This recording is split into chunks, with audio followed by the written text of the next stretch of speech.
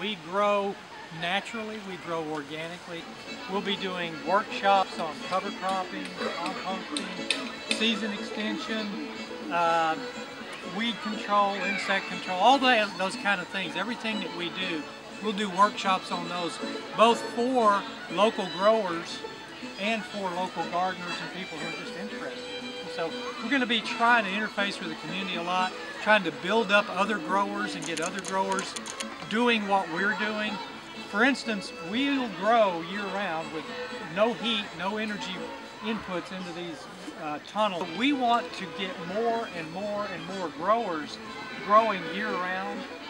If we can get more growers growing year-round, we can raise the amount, the quantity of foods that are available for people to buy here. If we can do that, we can change buying habits. Because now what do we mainly do? We go to the farmer's market, or we have a garden through the summer, summer season. After it's over, we're back at Kroger's, back at Walmart, whatever.